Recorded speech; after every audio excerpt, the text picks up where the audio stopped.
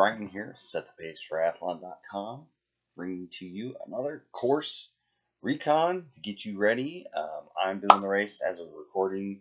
We are about a week away from IRONMAN Florida 2021. I am signed up. I will be there racing it with you, and we're going to go over a little bit of information about the course. The course has changed a little bit over the years.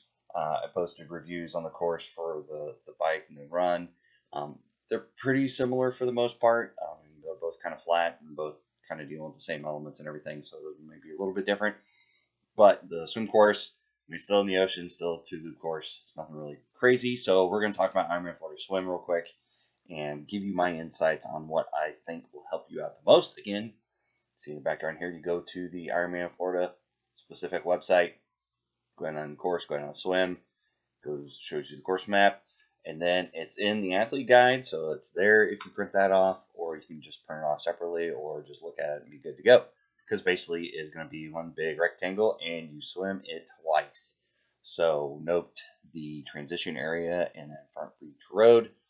So notice this is the start, we're on the beach, and then you actually start. Let me take that. That's a finish line, checker flag. The green spot over here is your start. So you come out here, you swim, come out here, and then you start your second loop, swim. Notice this is kind of nice. I've done the race in 2017. I did in 2018 when it moved to Haines City because of the hurricane, but I'm coming back for 2021.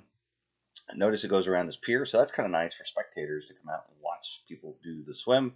So that'll be kind of nice and interesting. But notice it's just one big rectangle. Like I said, it's going out the ocean and swimming back from the ocean, and then doing it twice. So you do get a little respite when you come out of the water. You'll be able to run on the beach a little bit to maybe catch your wind. I think they sometimes have a little table of water if you want to get a drink, wash out the salt water, and then hit the swim. So in reality, it's not huge or crazy or anything like that, but it is an ocean swim. So there are a few things to watch out for. Number one, the sun is rising in the east, so if you breathe and you can only breathe out of your left side, you're going to be facing the sun when you're swimming out there. If it's cloudy, you'll be okay. Usually the first loop, the sun's just rising, so it won't be a big problem. Maybe on that second loop, the sun will kind of be in your face. So tinted goggles maybe, or hopefully even like most athletes, I try to encourage you to be able to breathe on both sides.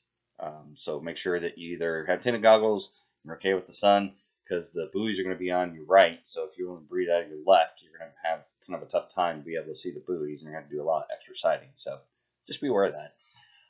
It is, like I said, the ocean. So you're going to probably be dealing with currents. You're going to be dealing with waves a little bit more than your typical kind of open body of water, like a lake or a pond or anything else you might be doing swims in, or even a river swim. When I did in 2017, it really wasn't. There's some waves coming in, but it was some nice rollers. It wasn't crazy, it wasn't wild. There's no white caps. It was really nice coming in because it just kind of pushed you in. Going out, it really wasn't bad either because, like I said, it wasn't super high waves. You get a little bit higher on the reach phase of the stroke there to get over the little bitty waves or whatever. There's more current being created by the jet skis and the boats, for safety, driving around, watching people.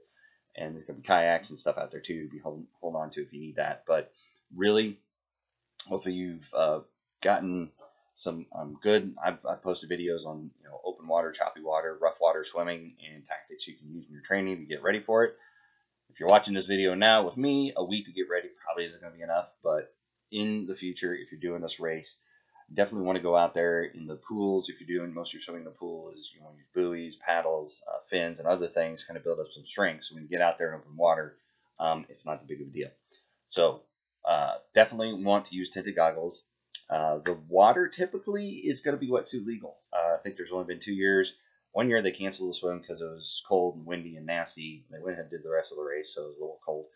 And then 1 year I think there was the waves were just too strong. There's too much going on, so well, no, actually, I take that back. So the year they canceled, it was too strong waves and everything. And then 1 year the water was too warm, and it was wetsuit optional. Bring your wetsuit. I go full sleeve.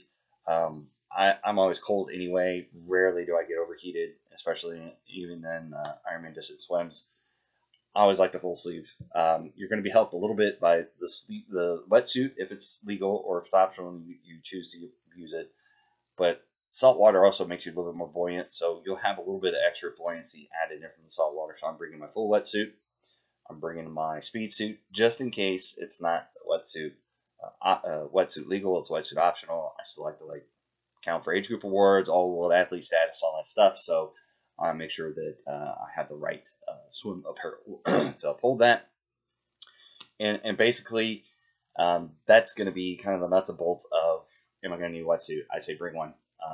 Always count on it, especially November 6th, 7th. That time frame, the water should be pretty cool off by then. So I think that's a pretty high chance is going to be wetsuit legal. So bring that. I don't think you'll need a neoprene swim cap. It's not going to be that cold, booties or anything like that. So I wouldn't really worry about that kind of stuff.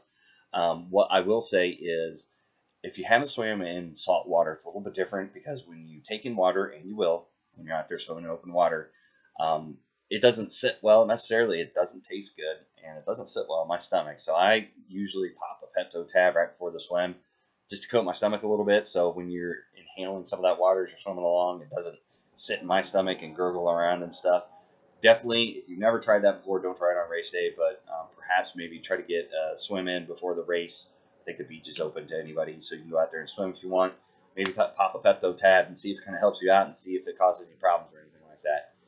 Again, this is just for me. I know it works for me. I've done it several times before. So if you're kind of nervous about it and don't think it's the best idea for you, then don't do it.